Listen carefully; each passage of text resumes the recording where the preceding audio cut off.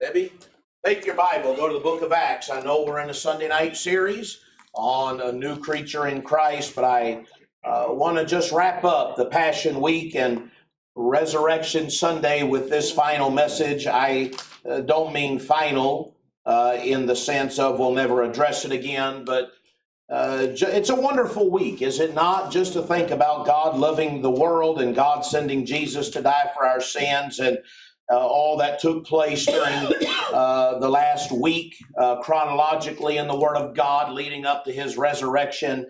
And so I want you to be in the book of Acts, and we're going to deal tonight with a pretty important subject in light of the resurrection. And then immediately after the service, we'll have a time together to reflect on the broken body and the blood of our Lord with a time at the supper table together. So I'm looking forward to about the next 30, 40 minutes. Acts chapter number 1. Let me pray. Heavenly Father, thank you for your goodness and your mercy, your kindness and your compassion. Bless now the preaching of the Word of God, and we'll give you the praise in Jesus' name. Amen. Look in verse number 1. Acts chapter number 1, verse number 1. The former treatise have I made, O Theophilus, of all that Jesus began both to do and teach, until the day in which he was taken up. After that he, through the Holy Ghost, had given commandments unto the apostles whom he had chosen, to whom also he showed himself alive after his passion, by many infallible proofs, being seen of them 40 days, and speaking of the things pertaining to the kingdom of God. And being assembled together with them, commanded them that they should not depart from Jerusalem, but wait for the promise of the Father, which saith he, ye have heard of me. That promise in Acts 1 verse 4 is Luke 24:49. When Jesus said, but tarry ye in the city of Jerusalem until ye be endued with power from on high. Look in verse number 5. It all started with John declaring, behold the Lamb of God that taketh away the sins of the world. Did it not? So look in verse 5. John truly baptized with water, but ye shall be baptized with the Holy Ghost not many days hence. When they therefore were come together, they asked of him, saying, Lord, wilt thou at this time restore again the kingdom to Israel? He said unto them, it is not for you to know the times or the seasons which the Father hath put in his own power. But ye shall receive power. After that, the Holy Ghost has come upon you, and ye shall be witnesses unto me, both in Jerusalem and in all Judea, and in Samaria, and unto the uttermost part of the earth. And when he had spoken these things, while they beheld, he was taken up, and a cloud received him out of their sight. And while they looked steadfastly toward heaven, as he went up, behold, two men stood by them in white apparel, which also said, ye men of Galilee, why stand ye gazing up into heaven? This same Jesus, which is taken up from you into heaven, shall so come in like manner as ye have seen him go into heaven. Then returned they unto Jerusalem from the mount called Olivet, which is from Jerusalem a Sabbath day journey. I want you to look in verse number 11, where the Bible says, the two men said, ye men of Galilee, why stand ye here gazing up into heaven? This same Jesus, which is taken up from you into heaven, shall so come in like manner as ye have seen him go into heaven. I'm probably in this auditorium the most unique individual. I'm different. My wife would say I'm odd. I wouldn't debate that. That's probably true. I love the History Channel. I love to study history. I love to study science. I love politics. In short, I'm a nerd.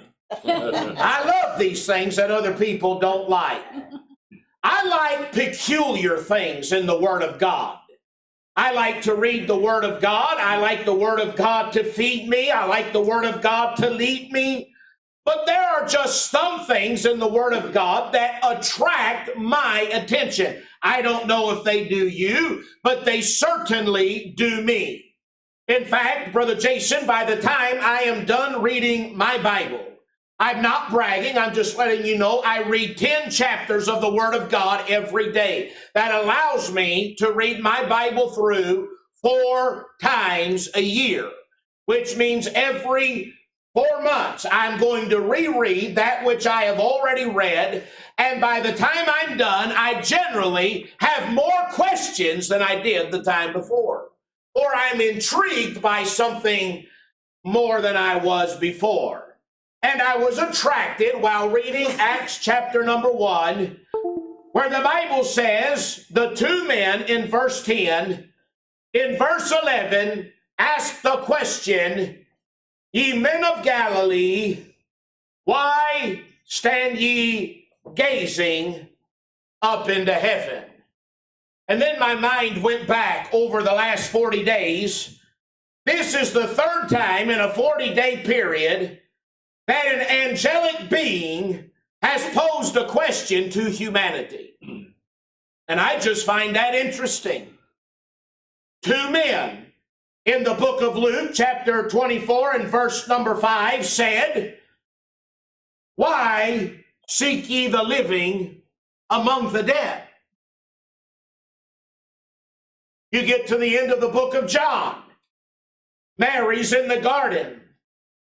The Bible says in chapter 20, verse 13, that 2 angelic beings asked her, "Why weepest thou?"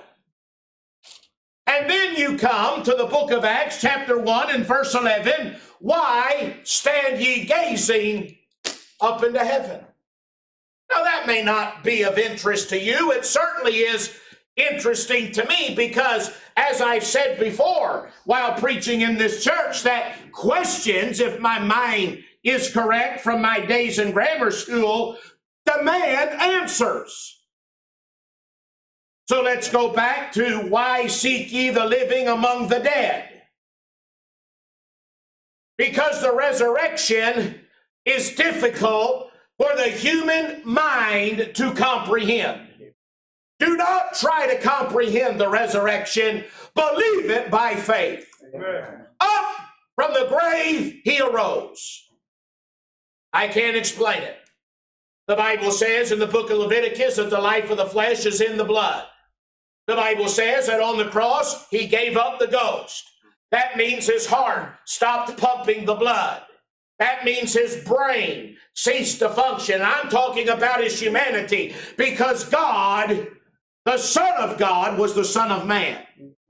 He was as much human as we are human, except without the sin nature. He passed away. He died. He gave up the ghost. He was buried, just like I've buried my mother, just like we buried her mother, just like we buried my wife's father, just like you've buried your family and friends. They're in the ground waiting for their body to be reunited with their soul. They have ceased to dwell on the earth. For you and I to walk by a cemetery and think that someone is capable of resurrecting from the dead is a little bit beyond our humanity. So the disciples literally looked in that tomb, and the angel said, "Why seek ye the living among the dead? You seek the dead among the dead." He told you he was going to resurrect. He did resurrect. You're in the wrong place. The next statement, Brother Curvis, in verse 6 is, "He is not here, he's risen." You're in the wrong place.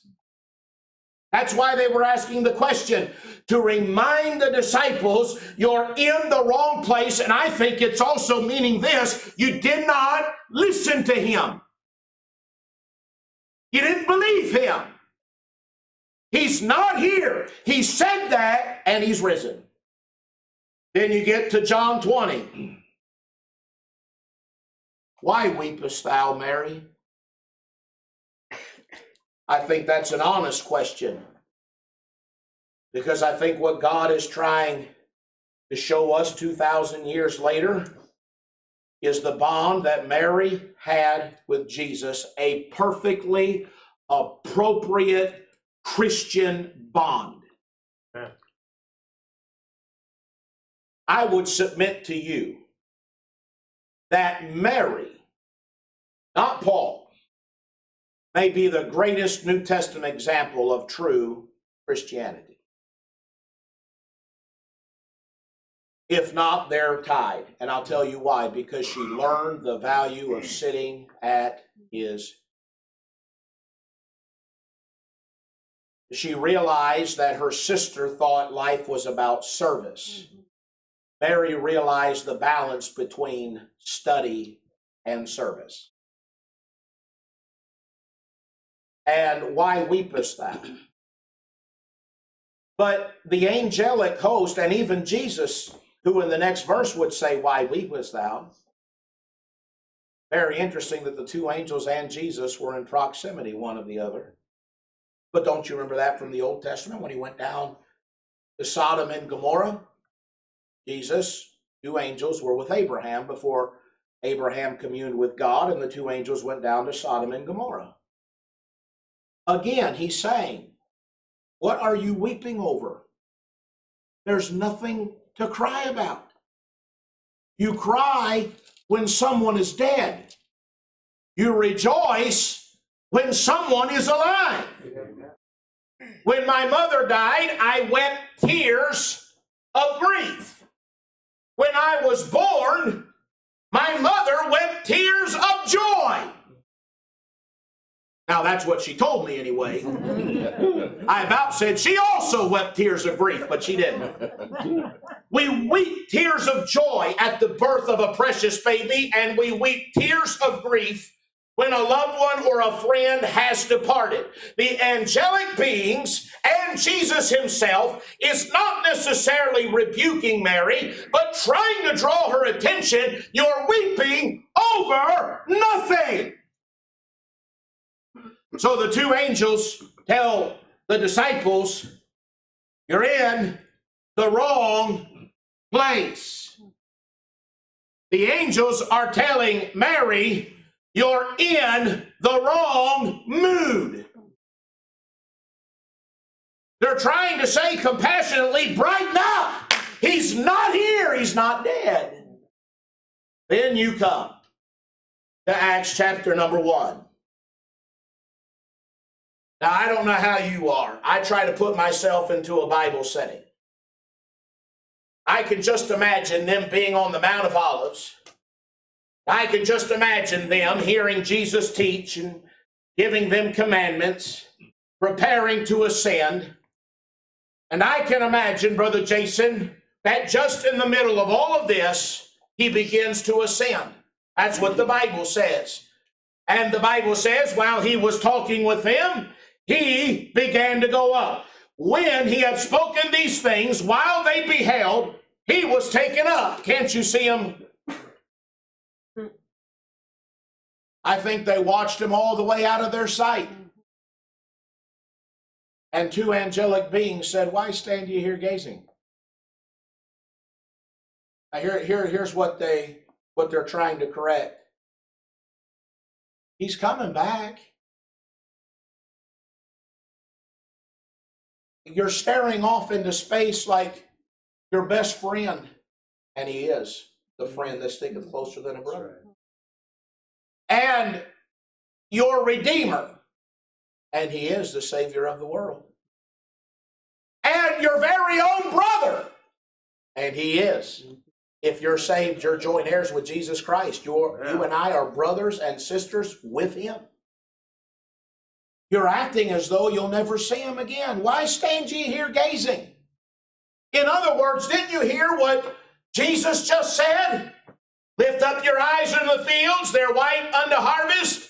Go ye into all the world and preach the gospel. If I go, I'll come again. Hey, he's given you promises. He's given you commandments. He's given you an admonition. He's been taken from you. Quit worrying about if the kingdom's going to be restored and get about our Father's business. Yeah. Mary, you're in the wrong mood. Disciples, you're in the wrong place. And then he says in Acts chapter 1 and verse 11, why stand ye gazing up into heaven? I want to submit to you that our risen Savior is returning soon. He's telling them you're in the wrong mind frame. You are acting as if he left never to return, when in reality he left to return. And our risen Savior, because the Bible says in verse number 3, after his passion by many infallible proofs. Didn't Paul deal with that in 1 Corinthians 15? He was seen of Paul. He was seen of witnesses. He was seen of the disciples. 40 days Jesus has remained on the earth since his resurrection. He's going to go, and 10 days later, equaling Pentecost, they're going to be filled with the power of the Holy Ghost. He's resurrected from the dead. He's trying to tell them, look, I'm rising, but I'm returning.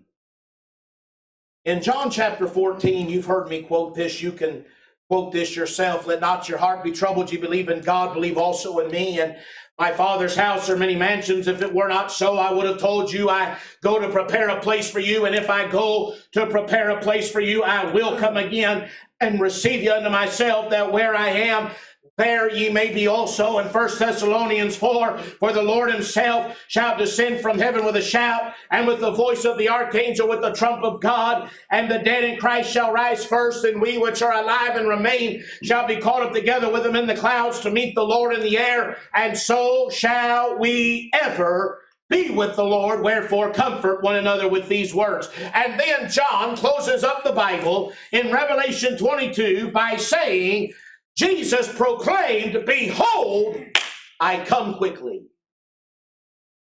Behold, I come quickly. Now, I want your mind to go back to the Old Testament. If I could do this for just a minute, I won't preach long. I'm not going to promise that, because every time I do, I preach long. But I'm going to attempt to be brief tonight and get us to focus in on what the prophet Amos said in chapter 4, verse 12, prepare to meet thy God. Because our risen Savior is returning soon. Be ready. Now, let me give you 3 things to consider. Number 1, it's an absolute reality. He went and he's coming. He left and he's returning. It's an absolute reality that the Lord himself shall descend from heaven. These 2 angelic beings declared emphatically that this same, not a different, but this same Jesus which is taken up from you into heaven shall so come in like manner as ye have seen him go. It's an absolute reality. What is that, Brother Sam? Chapter 4, verse 12, prepare to meet thy God. When he returns, there's a meeting time. The Bible says in Philippians chapter 4, verse 9, wherefore God hath also highly exalted him, that is Jesus, and given him a name which is above every name. That at the name of Jesus every knee should bow, of things in heaven and things in the earth and things under the earth, and that every tongue should confess that he is Lord, to the glory of God the Father.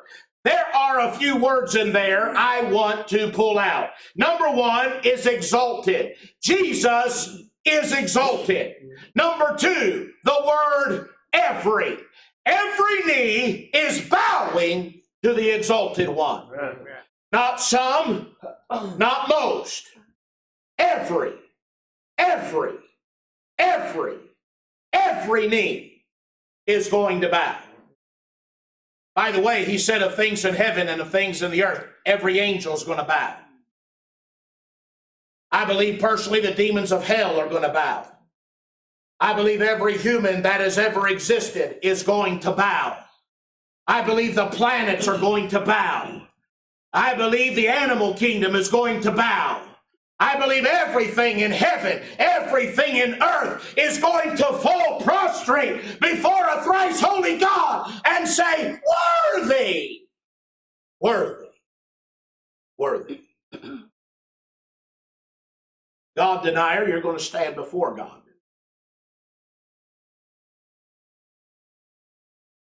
Doubtful believer, you're going to stand before God. Disobedient believer, you're going to stand before God. Defiant individual, you're going to stand before God. Rich, you're going to stand before God. Poor, you're going to stand before God.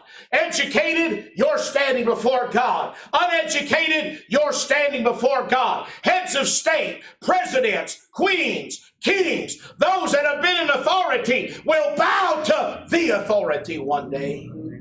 It's an absolute reality. This absolute reality deals firstly with the sinner. Sinner, you're going to bow. The Bible says your place of bowing will be at the great white throne of judgment. That's where you will meet God. Prepare to meet thy God. Sinner friend, I saw a great white throne. If you die and your name's not found in the book of life, you're standing at the great white throne. That's where you're meeting God, only to be removed from God. As he said, depart from me, ye that work iniquity, I never knew you. Saint, you're going to stand before God at a place called the judgment seat of Christ. That's what the Bible says in 2 Corinthians 5:10, for we must all, that, and Paul's talking to believers, we must all, every believer will stand at the judgment seat of Christ. What's going to happen there, Brother Sam? You're going to give an account of those things done in the body, whether they be good or bad. The result, wood, hay, stubble. The result, gold, silver, and precious stones. The sinner at the great white throne judgment is going to meet God in relationship to their soul. But the saint that meets God at the judgment seat of Christ is going to meet God in relationship to their life and service. Can I just tell you something, friend? There is a whole lot more that happens after you're dead than while you're alive. I'm trying to say you and I are going to revisit these days. You don't live, you don't die, and then move on into eternity as if nothing happened. That's not the way it works, friend. We're going to stand before a thrice holy God. It's an absolute reality. Number two, I want you to observe a risen Savior. A risen Savior is returning soon. Be ready. I want you to consider the admonition rendered. There's an admonition, and that is, prepare to meet. Do you see how we're going backwards in this phrase? There's an absolute reality. Prepare to meet thy God. There's an admonition rendered. Prepare to meet. Get ready for it. The Bible says in Luke 12:40, be ye ready also, for the Son of Man cometh at an hour when ye think not. He's not only telling you you're going to stand before God, he's admonishing you to get ready to meet thy God. I thought we had a pretty successful anniversary, didn't you? We didn't just sit down on a Friday night before March the 17th and concoct that whole weekend. In fact, before I ever came, When you all had called me, I accepted the call. I realized one of the main events of the church would be the 39th anniversary. Pastor would be the pastor emeritus, Brother Curvis. I knew some things needed to be taking place in short order. We only had a few months to get ready. Guests needed to be invited. There were some special things we did without his knowledge. Maybe not, I don't know. He seems to know a lot, but we did our best to try to provide some things that were special. We had the reality of the date coming, so there was an admonition, there was a rendering of preparation. Had a good Easter, I thought. We've been visiting. You ladies were cooking. I was praying. I was studying. You were inviting. We were preparing our auditorium, which held almost 120 people today, by the grace of God. You just don't watch things happen. You have to get ready. So he's given us an admonition. He said, you better prepare to meet. Have I told you this story when my mom was a school teacher? And my brother and I would pray. Nah, look at your faces. Every single person, starting with Brother Vern, went,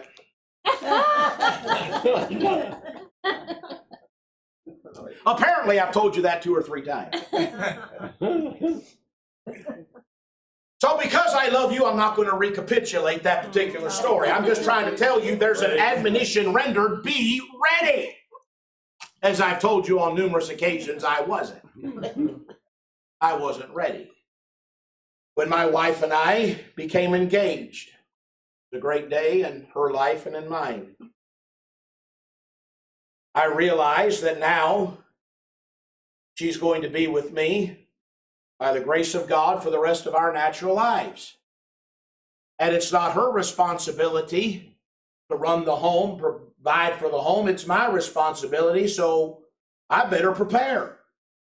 And a long time before we ever gave our vows one to the other, the day we were married, we already had an apartment lined up. We had to be ready. I couldn't just get married, take her back to Massillon, Ohio for my final year of Bible college and say, well, will you call the local KOA and see if they have a hookup for the night? I got to go find us a place to live. No, that didn't work. We already had a place to live long before we ever recited our vows. I had a job, she had a job. We had a course of action for my final year of Bible college. Why? We had to prepare to wed. Haven't you noticed that we do everything in life, we prepare for it, except for the greatest event that's going to happen, and that's standing before God? We don't seem to put much preparation into that, do we? We prepare to see each other. We prepare for our family reunions. We prepare for our church activities. Don't you think we ought to prepare to meet Him? Because it's an absolute reality that we're going to. So the admonition rendered is prepare to meet. Hey, the advice is get ready. Our risen Savior is returning soon. Well, that leads to the third point. Can you believe that? I'm embarrassed. I've been preaching 15 minutes and I'm on my final point. But I have 3 sub-points under that point. I don't want you to get too happy. Number 1, well, let me give you the word prepare. There's an action required. You just don't come to an awareness that you need to prepare, Brother Jason, and then do nothing about it. The day I got married, I realized it's Saturday morning, June the 21st. I don't know if she and I had even discussed it, but why did we pick the longest day of the year? Hot. We're newlyweds in a car with no air conditioning. But that's okay because it's a beautiful summer day. And we'll just roll the windows down. There wasn't a cloud in the sky the day we got married. I say I do. She says I do. We peck on the mouth and a storm is brewing. We walk outside and it's as gray of a summer night storm as it can be. Now, have you ever tried to drive in a 1990 Ford Taurus thunderstorm with no air conditioning and you can't crack the windows? It tested every fiber of what just took place a few hours ago. I'll tell you that right now. But it was in the morning time, and I realized this is my wedding day. Now, I probably better shower, probably better shave. Probably better get my suit on, this tuxedo. And then my mother shows up and she gives me a boutonniere the size of a palm tree, and it's sticking up here right by my... And then you know how I wear pocket squares, so she thought that she should have 2 or 3 pocket squares of 2 or 3 various colors and shoves them down in my suit. I feel like I'm walking to the altar with a tent. Prepare. She prepared. She beautified herself. Didn't take long. Oh.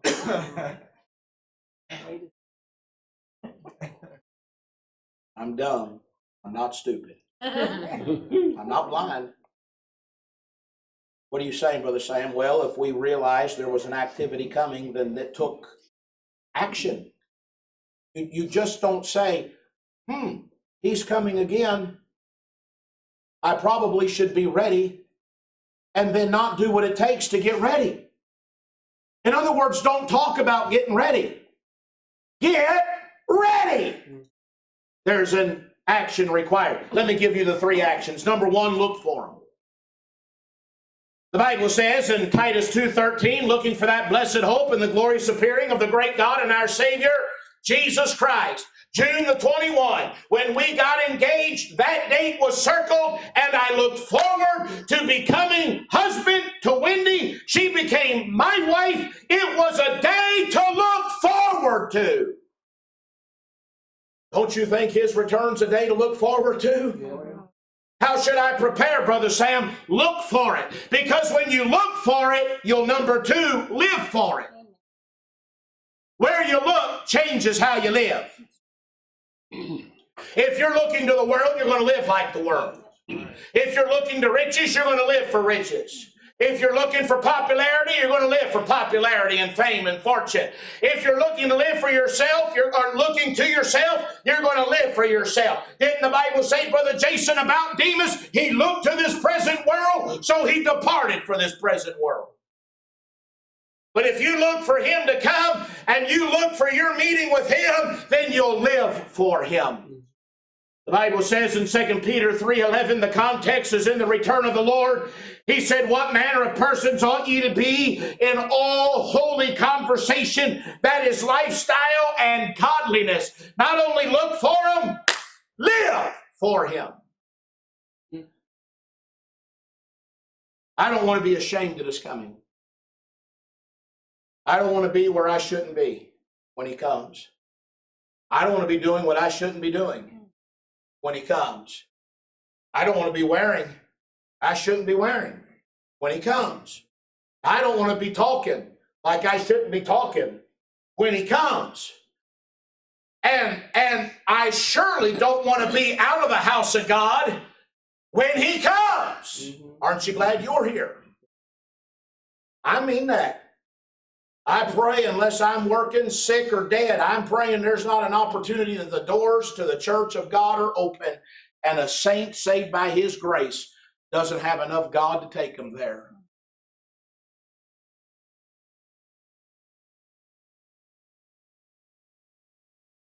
Labor for them. The Bible says in 1 Corinthians 15, when it talks about this immortality, mortality, putting on immortality, talks about being changed in the twinkling of an eye, talks about the Lord coming back to get his saints. He then says this, Brother Curvis, be ye steadfast, unmovable, always abounding in the work of the Lord, for as much as you know your labor is not in vain in the Lord. He said in verse 8 of our text, chapter 1, book of Acts, he said you'll receive power. After that, the Holy Ghost has come upon you, and ye shall be witnesses. Get into the field that Jesus already told them is white unto harvest. The Bible says we're going to give an account of not only how we lived, but how we labored. It is required in stewards. Read the context. It's talking about those entrusted with the gospel, that they be found faithful. Well, it's good to talk about a risen Savior. Don't forget He's returning soon. We better be ready, prepared on this Resurrection Sunday to meet our God. It's an absolute reality. You're going to stand before God. There's an admonition rendered. Prepare to meet thy God. There's an action required. It's that one word, prepare. Do something about it. I believe we prepare by looking for Him. Where you look determines how you live. Live for Him. Labor for Him. Are you prepared when He returns to meet our risen Savior? Heads are bowed, eyes are closed.